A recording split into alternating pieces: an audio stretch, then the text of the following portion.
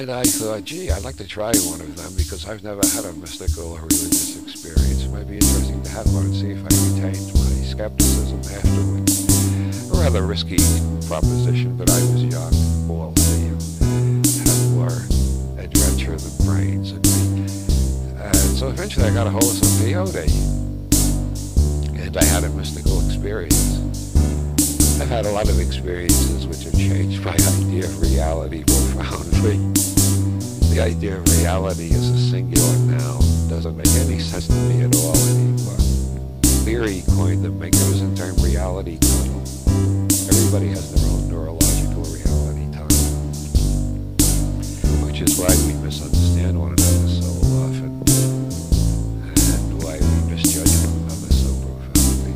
How many different signals are coming in that you usually don't notice? What I call model theism.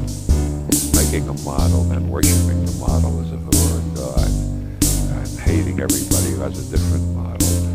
Model theism is the idea that your universe has been simultaneously apprehended. That's impossible according to general relativity. It's non-simultaneously apprehended. So what you experience tomorrow, if it entirely fits your beliefs today, that's because you're not paying enough attention.